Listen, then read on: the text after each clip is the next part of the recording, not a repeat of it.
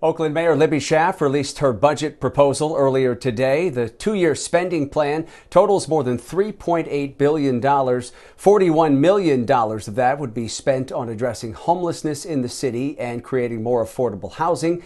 $692 million will go to the Oakland Police Department.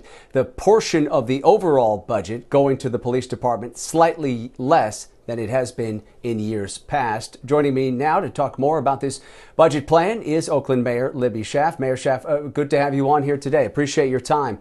Let's start with the public safety issue. You're already getting some pushback on this, so let me ask you about it. Obviously, you know a lot of community organizations called for you to cut the police budget by at least half and redirect that to community programs. You didn't come close. How come you aren't calling for more of the police department budget to be reallocated to those social programs?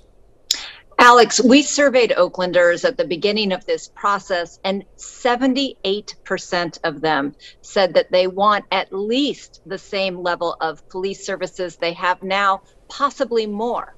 But what this budget does is let us invest in reimagining public safety, creating new systems while we still preserve the level of police services we have now.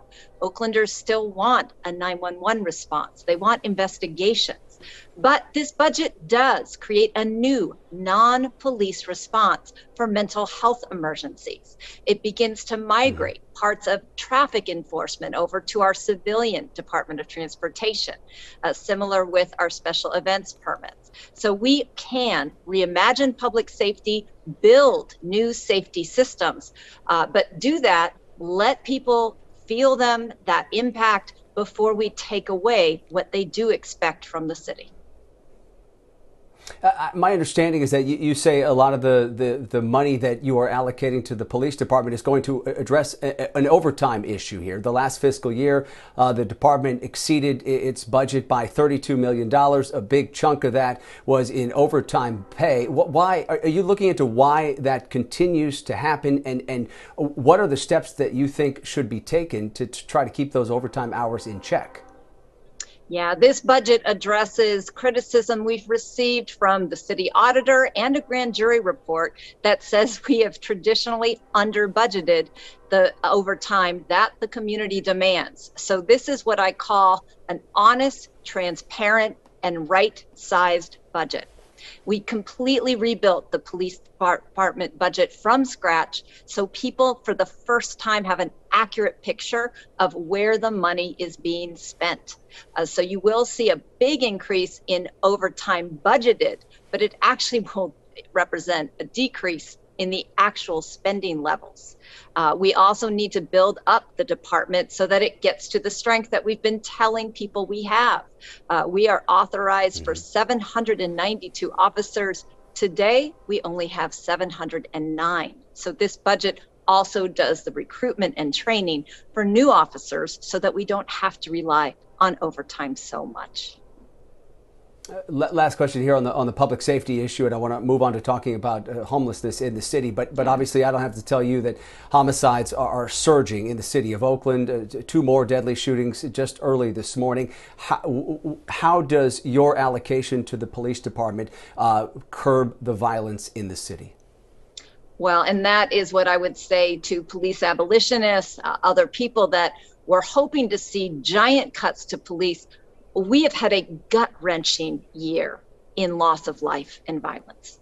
This is not a moment that we can take back any public safety.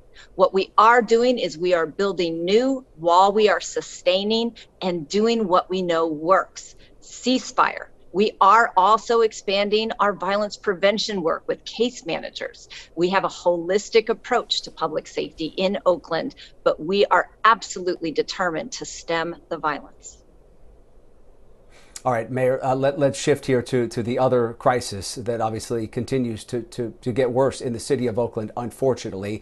A lot of it obviously having to do with the pandemic, but the number of people living on the streets in Oakland, it's absolutely unacceptable. Obviously, you would agree with that. Everyone would.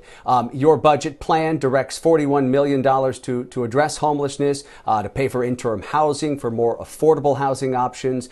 You also are going to set up new homelessness units that will monitor cleaner encampments. I'm curious what that will look like, and more broadly speaking, how much of a difference do you think these various programs that you want to pay for can make in terms of addressing the crisis? Yeah, Alex, this budget allocates $41 million for homeless services. That is a historic number for Oakland. And on top of that, another $32 million to build permanent, affordable housing. We also are creating our very first dedicated encampment cleaning crews. We have got to create safe, healthy environments for our unhoused, as well as those who are housed and live around them. And so these new dedicated crews will actually double the number of encampments that we are able to regularly service and clean. While we create the housing, especially the permanent housing, to house these people that should not be on the streets, we need to make sure that the conditions are more clean and safe for them. And that's what this will do, double the amount of encampment cleaning compared to what we can do right now. All right. It's such an important conversation that we need to continue having. Always appreciate you taking the time. Oakland Mayor Libby Schaaf, thank you for coming on. Thank you, Alex.